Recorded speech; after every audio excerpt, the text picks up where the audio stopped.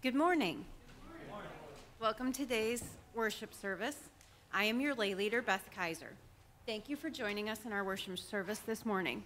Members, guests, and to our friends that will be joining us worldwide. We extend the invitation to you when you are in the Chicago area. We'd love to have you join us in person. We are located on the corner of Lockport and Illinois Streets in Plainfield, Illinois. We will do everything in our power to make you feel at home, for we have some of the finest people in all the world here at PCC. Please take the time to complete the communication and prayer form. It's in your bulletin. Any of you who are viewing this online, you can fill out the prayer request form on our website, which is plymouthcongregational.org. Forms are collected during our prayer time, and if you don't have enough time to fill it out before then, you can put them in the offering plate as well. Those prayers are lifted up today and during the week through our prayer network. We do have treats in the East Room. I was peeking to see if they were over there. I heard somebody say we have cake, so there's cake over there. And it has a special message on it?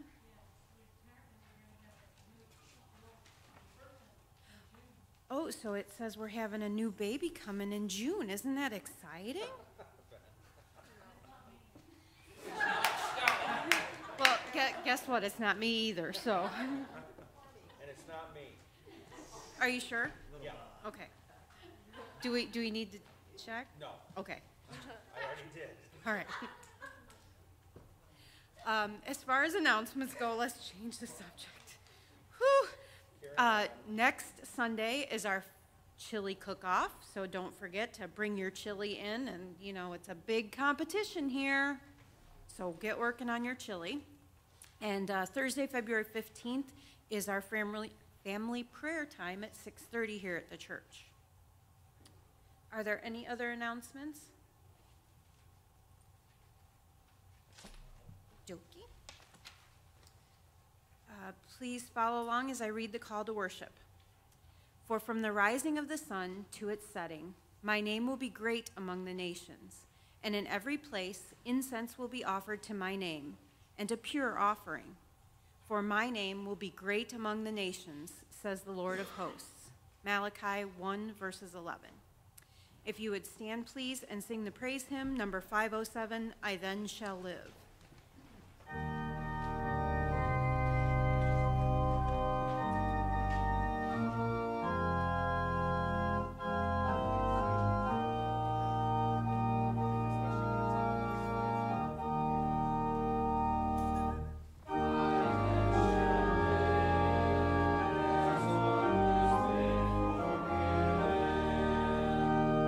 Our Lord with joy to my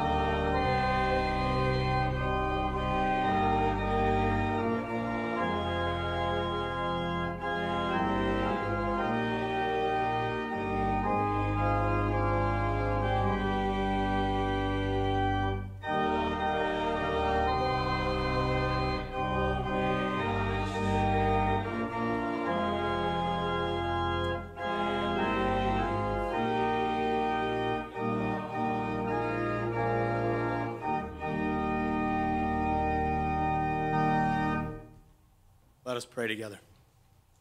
Heavenly Father, thank you for bringing us all here despite the weather. And please remind us through the conviction of your Holy Spirit that we are here for you. This is not about us. This is for your glory. So as we worship together today in your name, help us do it by surrendering everything to you. And we pray all this in Christ's name. Amen. Up next is song 43, or hymn 43. Can't remember the name of it. A mighty fortress is our God.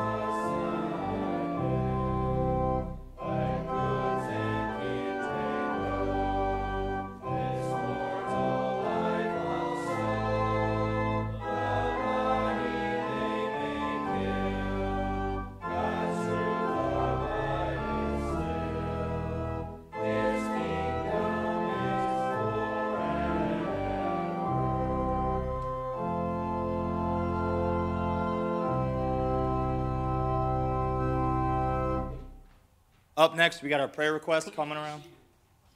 Sorry, Bill. Whoopsies. Up next, we have our prayer requests. If you have received one of those sheets in today's packets, I think that's what they're called, sorry.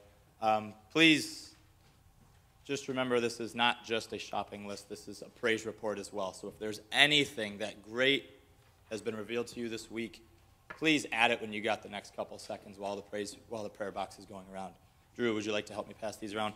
While we're passing this around, will be hymn 297, Spirit of the Living God.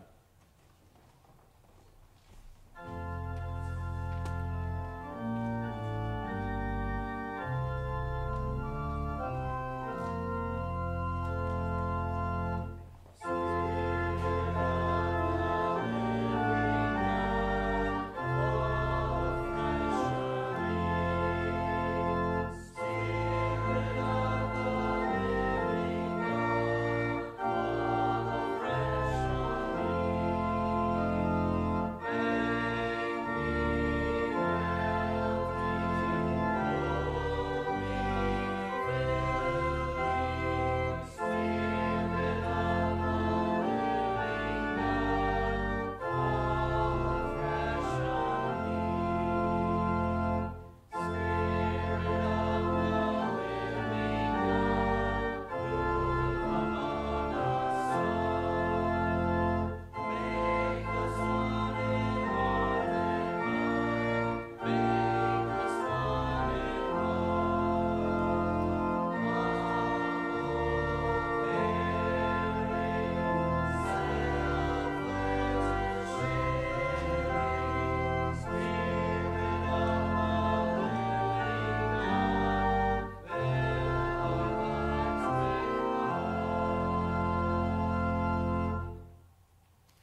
Let us pray together.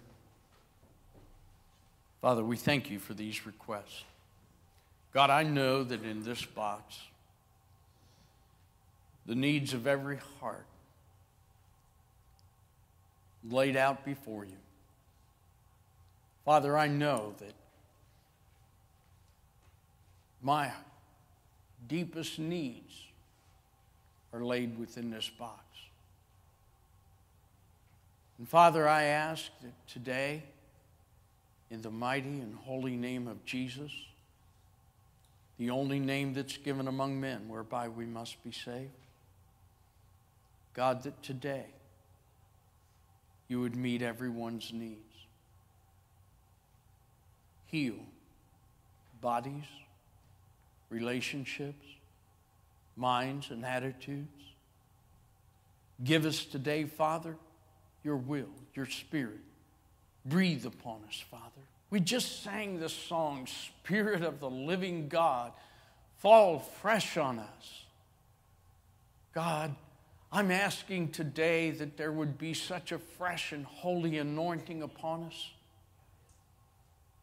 God, not just upon the preacher of the hour, not just upon the word that is prepared, but upon our hearts, our minds, our ears, our spirits. God, that we would be awakened by you from a slumber that doesn't seem like a slumber. God, that you would raise our spirits, increase our hope, multiply our faith. God, give us a vision for tomorrow. Not just a vision for tomorrow, but a vision of hope, a vision of victory, and a vision that tomorrow is yours because it lies in your hands. No one else's. We are your children. We are your children. So bless today these requests. Bless those who are in this building today. And may the power and the presence of your holiness overshadow us today.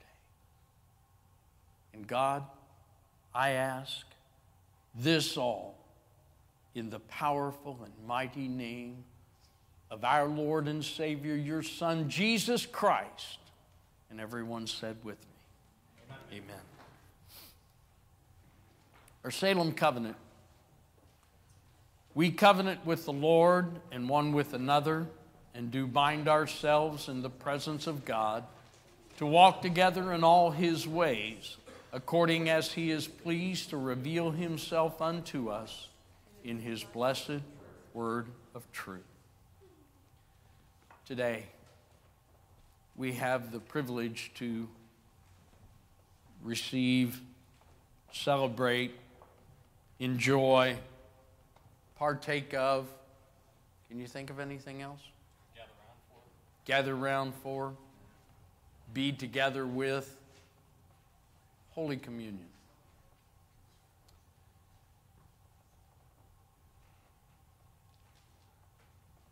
Communion is a special time. It's a time that Jesus said, remember me. But I want you to do something very special today. I want you to think about the pathos of the hour that Jesus was celebrating the Last Supper. And I want you to hear his words. Do this in remembrance of me.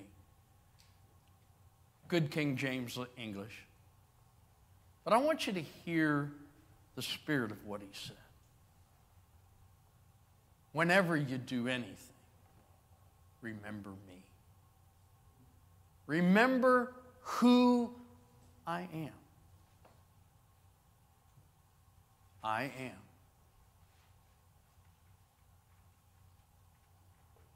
Those two little words declare his divine Godship. I am that I am. Words spoken to Moses, words spoken throughout history. I am. Please, take a moment. I'll give you a moment of silent prayer to do what 1 John 1:9 says. Confess our sin, and he is faithful and just to forgive us of our sin. Let's pray.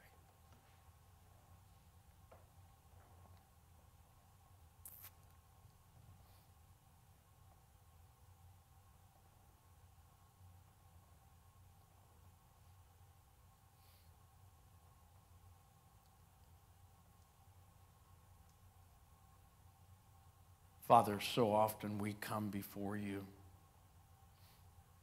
with, as Ben said earlier, a shopping list of our needs. God, we only have one great need, and that is to be forgiven of our sin. Lord, your word tells us that all have sinned and come short of the glory of God. So, Father, corporately, forgive us of our sin. Cleanse us from unrighteousness. And as we approach the throne of grace and this table that is set before us, God, we do not presume to come upon our own goodness or righteousness. We come because we've been bidden by you.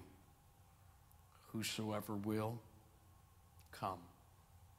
Come unto me, all ye that labor and are heavy laden. Come.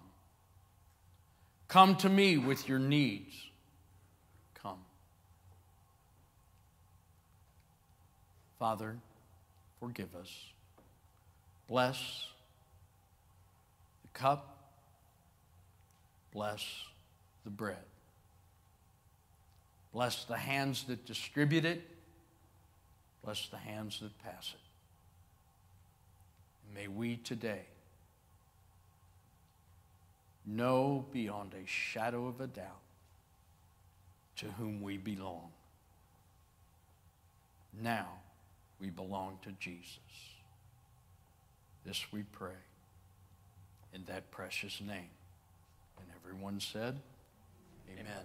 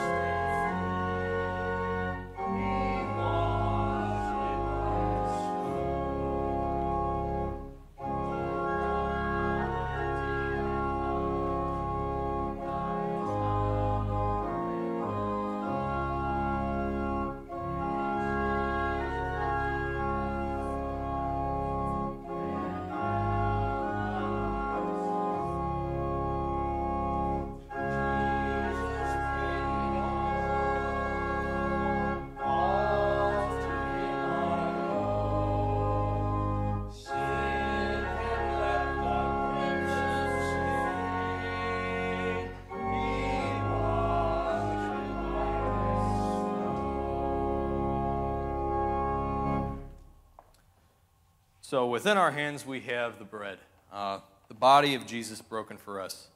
It's sometimes called the great exchange, what Christ did for us, that he takes our punishment and we get his blessing, his reward that he deserved for living a perfect life. So with that, help us to remember that what was our punishment is his punishment, and what his reward is our reward. So you may partake.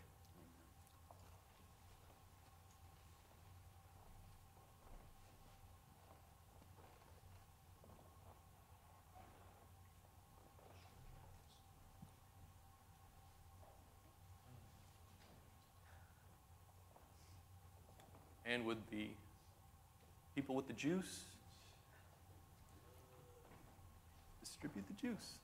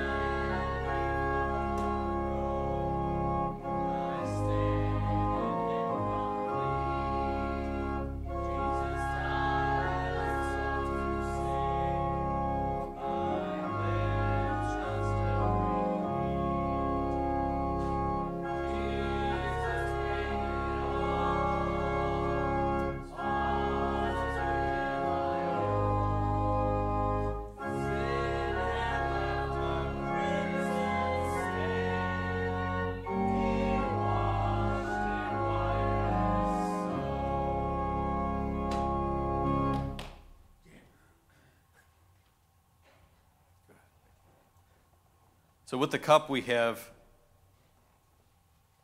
the juice. The same color as the blood that ran down the cross that was shed for us. So in taking that, help us to just think on the fact that through this red crimson liquid we have here, that through the red crimson liquid that came out of that Savior many, many, many, many years ago, makes us the same color as the snow that is out there on the ground, which, if you like snow, it's fine. So with that, our sin is removed, so you may partake.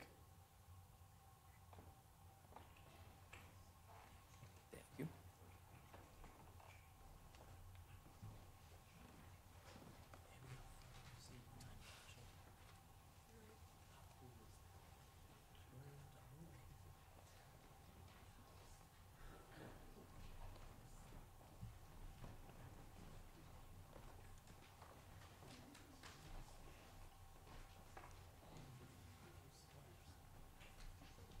Wash and make yourselves clean.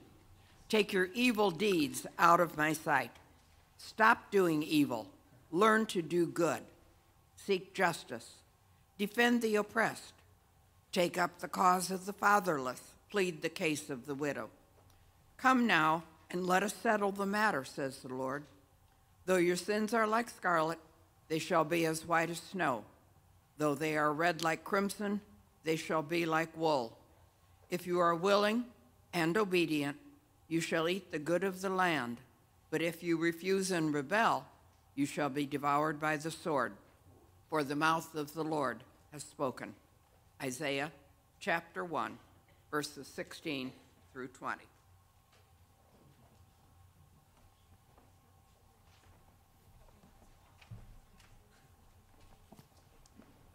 We have any children? I know 2 of them are here.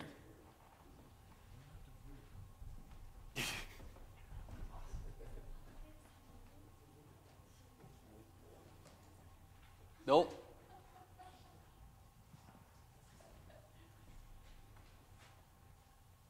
You're moving good, running down there.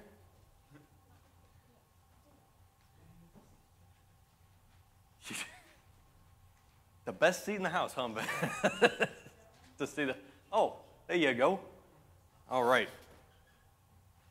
Well, it's good to have a good crowd up here. Today, we're continuing last time we learned about the Holy Spirit and kind of the church fanning out. Now we have somebody who's going to come up against the church and doesn't like it at first. So we're going to learn about the person of Saul, who became Paul. So it starts off, Peter and the other apostles went into the cities near Jerusalem to preach. More and more people were baptized in the name of Jesus Christ. They were called Christians. But many people thought it was wrong to be a Christian. One of them was a man named Saul. He was an official in the temple. And right there in the red. He does not look too happy. Doesn't he look too happy? He does. Ben? Yes. Okay. Embarrassed or what? I don't know, he's embarrassed. He's kind of steaming. So, Saul didn't want anyone, anywhere to worship Jesus. He was always going into the houses of Christians and taking them off to jail. Look at that. He's going in people's houses and locking them up in jail. Saul heard that Jesus' apostles were preaching in the city of Damascus. He had a high priest in the temple write letters to the officials in Damascus.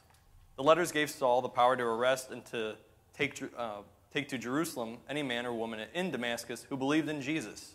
Then Saul could bring these people to Jerusalem for trial. There he goes. He's walking to arrest more of them. You see him on the path? He's going to go. He's going to go get more Christians. Well, look what happens. Saul and some other men were on the road to Damascus. They had almost reached the city. Suddenly, a bright light from heaven flashed all around Saul. The light was so bright, Saul had to close his eyes. He fell to the ground. Do you think that's just regular sun? No? There you go. A voice said, Saul, Saul, why are you so cruel to me? Who are you? Saul asked. I am Jesus. I am the one whom you are so cruel. Now get up and go into the city. There you will be told what to do. So he's listening. Kind of knocked him right off his feet.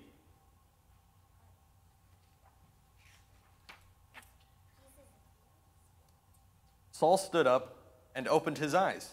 He could not see a thing. Look at that, he's walking with a stick. Someone had to take Saul by the hand and lead him to Damascus. For 3 days, Saul was blind. Imagine how many bumps on his shins he had by running into stuff. Then a man came to a house. Here we are, we're at Damascus now. Then a man came to the house where Saul was staying. The man's name was Ananias. He was a follower of Jesus. Ananias put his hands on Saul and said, The Lord Jesus has sent me. He wants you to be able to see and to be filled with the Holy Spirit. So, what's going to happen? As soon as Ananias stopped speaking, something that looked like fish scales fell from Saul's eyes. He could see again. The Holy Spirit filled him. Look at that. Crusty stuff. Kind of looks like sleep when you wake up. At least in the picture. Saul stayed with Jesus' followers in Damascus and was baptized. Soon he began to tell everyone that Jesus was the Lord's way. He became an apostle. After a while, he was called Paul. So, at the start, he was a really, really mean guy who wanted to round up all the Christians. And it's kind of funny that God chose him to be one of his big-time preachers who brought the message to all the Gentile world, which is good news for us, right? Yeah. So, you can go back to your seat and just remember that God can use anybody. And no matter how much bad you've done, it's forgivable by the cross. If you get blinded, what? Don't freak out, yeah. Maybe go to the emergency room. All right, you can go.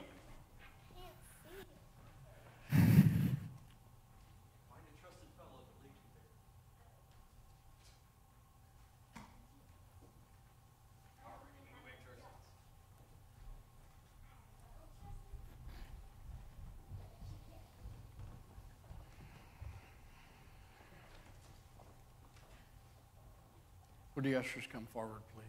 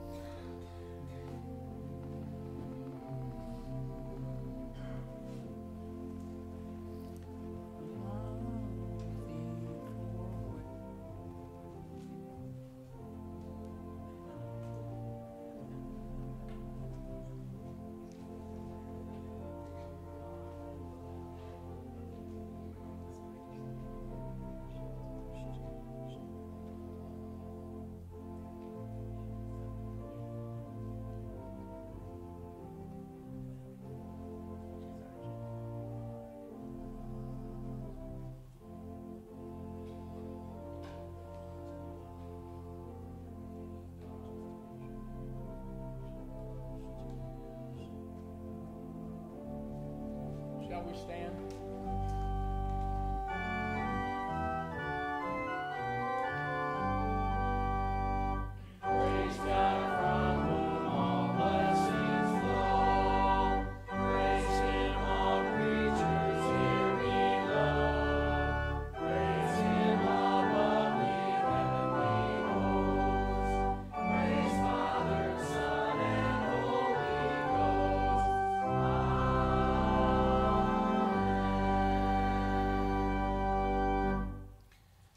Heavenly Father, by the power of the name of Jesus Christ, I ask you to bless these offerings, these tithes, these gifts of great purport. Father, we thank you that our tithes and offerings are more than dollars. God, we give unto you ourselves unreservedly. Father, your word says, present your bodies a living sacrifice, holy and acceptable. So today, Father, we thank you for these gifts. We ask, God, that you would make us wise stewards, but God, above all, that you would use us as we offer ourselves to you in whole. For we pray in Christ's name. And everyone said, Amen. Amen. Please be seated.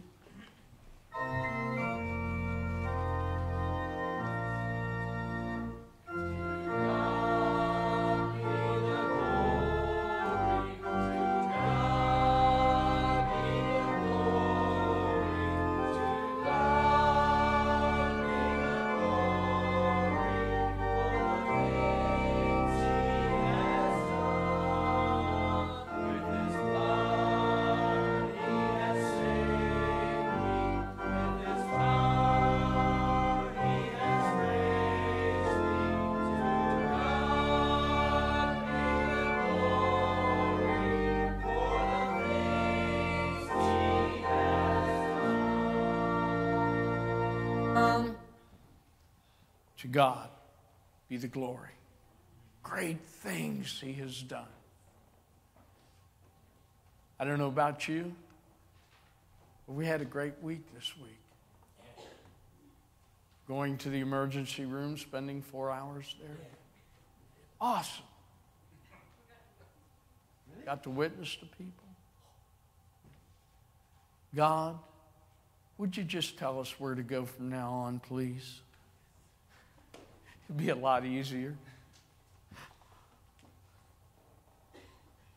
Stella came in the office this morning and she said to me, "Don't you dare stop preaching the way you've been preaching." I don't know where you are. I don't know where your heads are. I don't know what you believe completely. We've made the devil mad. And when you make the devil mad, he pulls out all the stops to try to stop you from doing what you're called to do. With the last ounce of my strength, I will declare the word of God. I do not care. I do not care what trials he tries to bring against us. That not only puts Stella and I and our family at risk, but that puts you at risk. I don't know whether you know that or not, but it does. But I want to share. If you have your bulletin, look at the title of the message. The Powerless Church has little for the devil to counterfeit.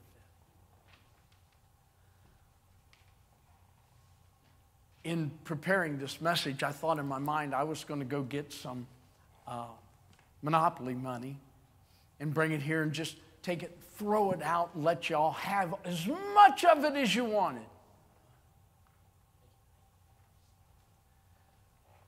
In doing research, I found out that in banks, anybody here been a teller at a bank? Have you? Cool. Do you know, for people who handle real money, being able to identify counterfeit money is not a problem. I get tickled when you go to one of the stores and you hand them a $20 bill and they do it up to the side, and they do this and they do that. You hand that same $20 bill to somebody in the bank, they go like this and put it in the drawer. You know why? Because they know what it feels like. They know what it is. They know the real thing. And the devil doesn't have to counterfeit what's already counterfeit.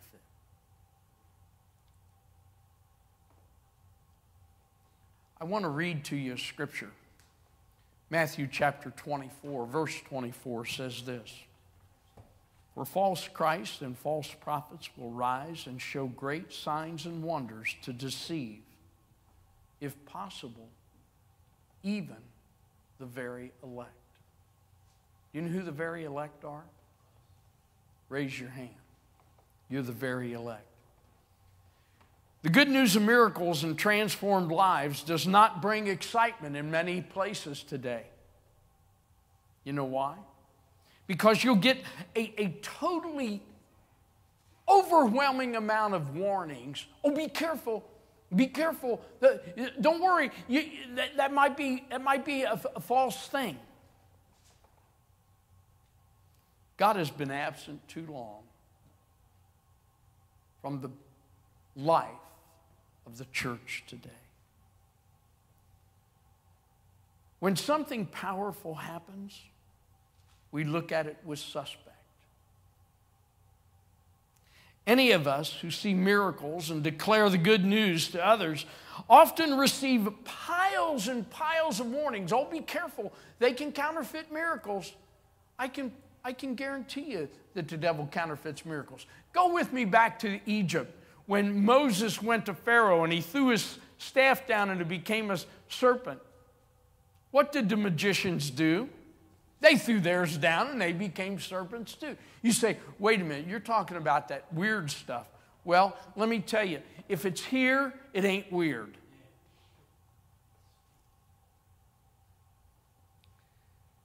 It is a legitimate concern to be worried about false miracles, false signs and wonders. There was a time in the church when people preached nothing about the salvation, but it was all about signs and wonders. What miracles took place in your church today? What signs and wonders were happening in your church today? Oh, well, isn't that wonderful? We saw a leg lengthen. We saw cancer healed. We saw blind people see. All the wonderful miracles, yes. And don't you think those things happen in the darkness of Africa, in the darkness of places where Jesus hasn't been preached? They certainly do. But there must be something real in order to make a counterfeit of it. And the power. Every Sunday morning when I step up here to preach, I say to myself, just deliver the message. Don't get involved. Don't get excited. Don't do the things. But I can't help that. I can't. Mark chapter 13, verse 22 says this. For false Christs and false prophets will arise and show signs and wonders. The same thing that Matthew said. Signs and wonders. I had a gentleman who was on the search committee, as a matter of fact, when they called me to this church. And he said, Bill, we can build a great church if we just have a healing ministry. We can build a great church if we do miracles every Sunday. Well, I want to tell you what, folks, don't get too shook up at this, but you can't do miracles. I can't do miracles. The only miracle worker is God. You might be the conduit that brings the miracle. You might be the one who God happens to use to do the miracle.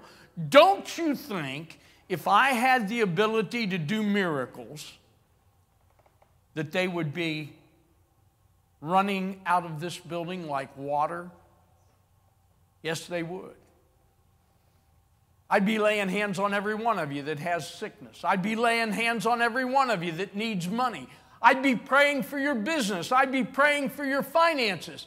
And God would be doing them incredibly above anything we can imagine, but I am not able to do that. All I can do is deliver the message of God. And the message of God says is, there are miracles, signs, and wonders to be received by the church, but we have to be in a position to receive them. Much of the church lives with little or no power today. Did you know that? We go every Sunday. We sit in a pew. We hear the message. We go, wow, that was good, or wow, that was terrible, or wow, that was boring, or whatever. I don't know what your emotions might be every Sunday. Believers sit comfortably in the notion that they're okay because they don't face spiritual conflict. If you face spiritual conflict, you're on the right path.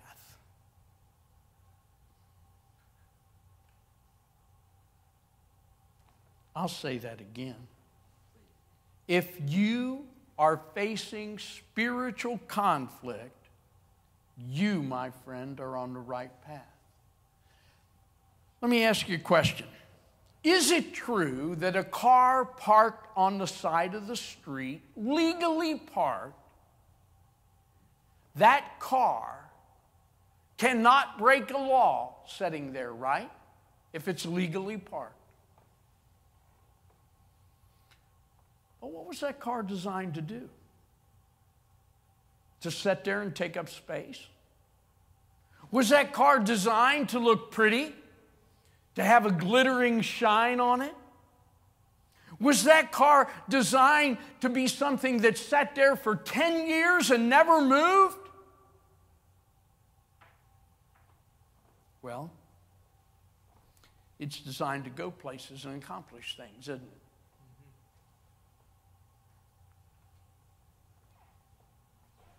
What do you think you were designed for? To sit here and look pretty? Well, I was talking to Kelly, not you, Ben. Each one of us was designed to make an impact in this world. What impact can I make? There was a lady named, what was Mrs. Rook's first name? I don't know.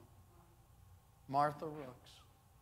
A little old lady taught Sunday school in a little old church in little old Stone Lick, Ohio, that had 15, 20 members. And she looked at me one day and she said, I'm going to pray for you.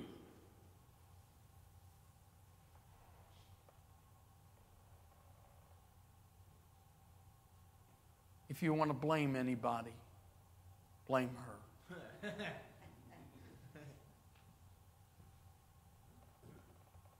How would you like to have been the little Sunday school teacher in a little church in North Carolina that gave the message to Billy Graham that touched his life? You probably felt like you weren't worth anything, because you only led one little old person to the Lord, one guy named William Graham. My friend, let me tell you something. The millions of people that his life has touched because of one life that touched his. You're designed like the car for a purpose. You see, the fear of making mistakes is not doing a particular ministry maybe, or not doing something that God's called you to do. Many believers fall into that tragedy. They fail to see that perfectionism is religion, form without power. Excellence is kingdom living. Saying yes to the King is the first step in discipleship. Saying, yes, Jesus, I'll follow you. Not, yes, Pastor, I'll follow you. Yes, Jesus, I'll follow you. Being driven by love makes possible not to remain stationary.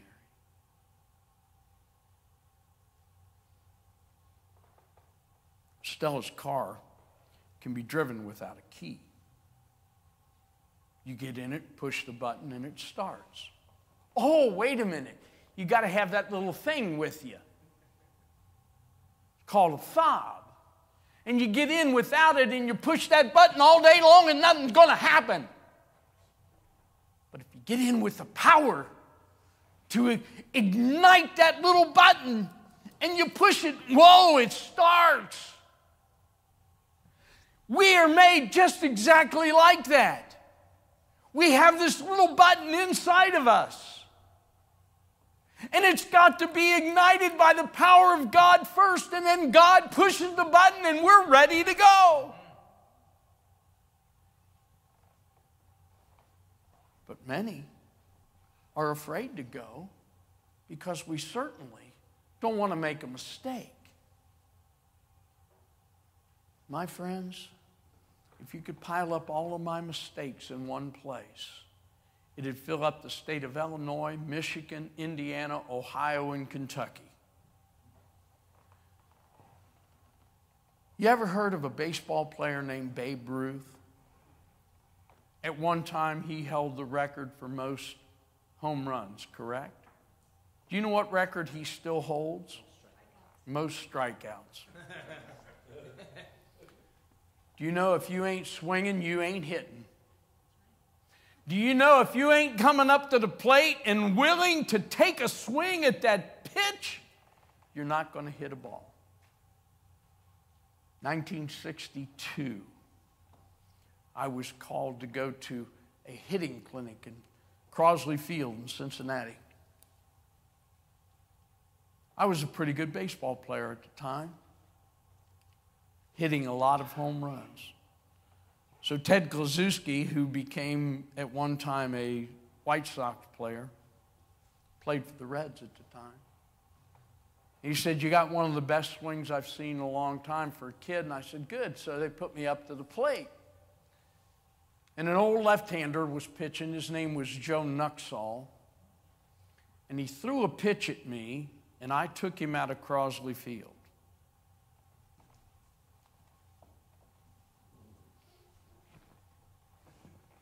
I ran around the bases like this. Got to home plate, stepped on it. I went, So a couple other kids got to hit, and it's my turn to hit again. As I'm stepping in the batter's box, Smokey Burgess was catching, or was it Johnny Edwards? One of the two. And as I put one foot in, he said, "Duck," and I said, "Huh?" He said, "Duck," and I turned around, and there was a baseball right there. I dropped to the ground. And that was before real batting helmets. Those are them little things you wore over your ears. And my heart was just going, ba-boom, ba-boom. So I looked out there, and there's Joe Nuxall standing again. He wasn't smiling this time. He reared back and let another one fly, and I stepped back like this and went. I never touched another ball that he threw. You know why? Because I was afraid. And you know what fear does to you? Fear paralyzes you. You know the biggest lie that the devil can tell you is a lie of fear. And he can tell you to be afraid. He can tell you, if you sit still, do nothing, you'll be okay. Many people come to church, sit in a pew, think that's good enough, and that'll get them where they want to go. It may get you to heaven if you've accepted Christ someplace along the line. But my friends, the thousands of people that you're to touch to help bring to heaven may never see it because you decided to sit still. Form without power. One of the greatest honors that there is that I've ever experienced is to be able to stand before people like yourself and present the Word of God. The Bible says, "For I am not ashamed of the gospel of Christ, for it is a power unto salvation.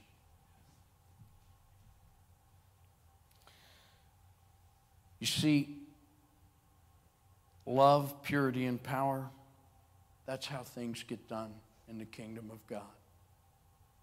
Love of God, purity of our love for God, and the power to change a generation.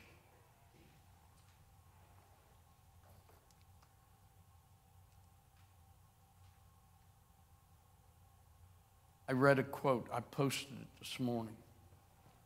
It said this, that our ceiling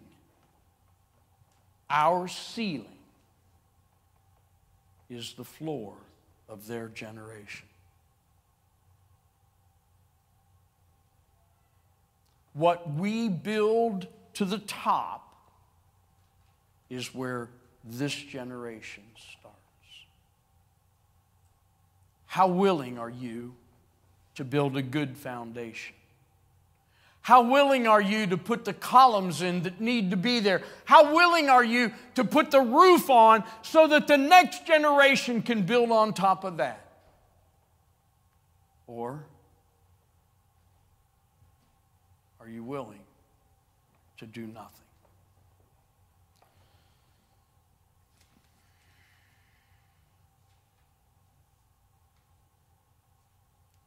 Many thinks that a false prophet is uncovered when his prophetic utterance is proven faulty. That's not true. If you read, there's a man named Abagus. He was a prophet in Paul's time. And he said some things that didn't quite pan out the way, but he was still a prophet of God. Believers are given the assignment to judge the word and not the prophet. The word of the prophet needs to be judged, not the prophet. The false prophet and the false miracle worker are easy to spot. Just like a counterfeit $10 bill to a banker. If you're amongst people that are understanding of miracles and power. You see, they walk. The false prophet and the false miracle workers are easy to spot amongst the real because the supernatural realm, they walk in direct, they walk in the way that it brings attention to them, not attention to the word. They live to build their own kingdoms, have their own followers, and entice people to live for them. 1 John 4:1 says this, "Beloved, do not believe every spirit, but test the spirits whether they are of God, because many false prophets have gone out into the world." Many false prophets have gone out into the world. What have they gone out to do? To build their own kingdom. Not to dupe you, not to make you look stupid, but to build their own kingdom.